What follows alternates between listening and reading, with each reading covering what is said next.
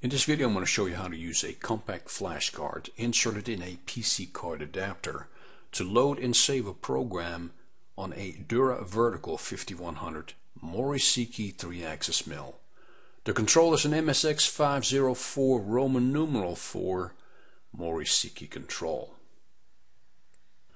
We're going to start out by turning the key to edit mode, and then we'll click on edit.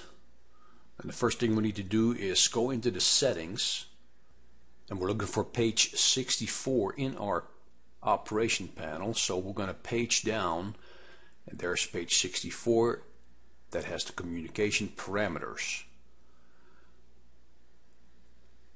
So we're going to key in 64, and we're going to select input.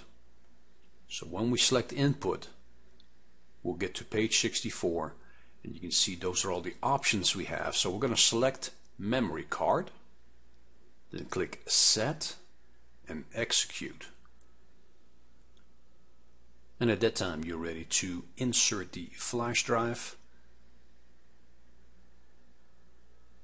and as soon as it's mounted you will get a message on the screen that tells you do not perform any screen operations. So wait for that to go away, and when it does you are ready to load the program. So we click on program list, select punch read, and we're going to read, and then it's going to read the files that are on the card.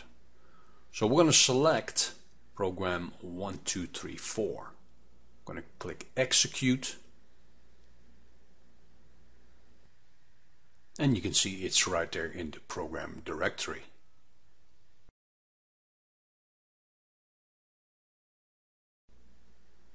Now, putting a program back on the card is a very simple process.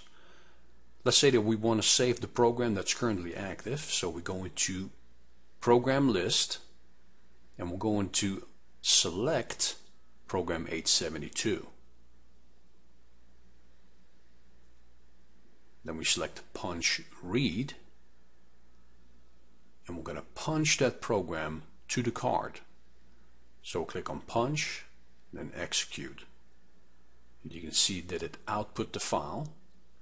Now to verify that it is on the card, click read, and it will read the card, and you can see program 872 is there.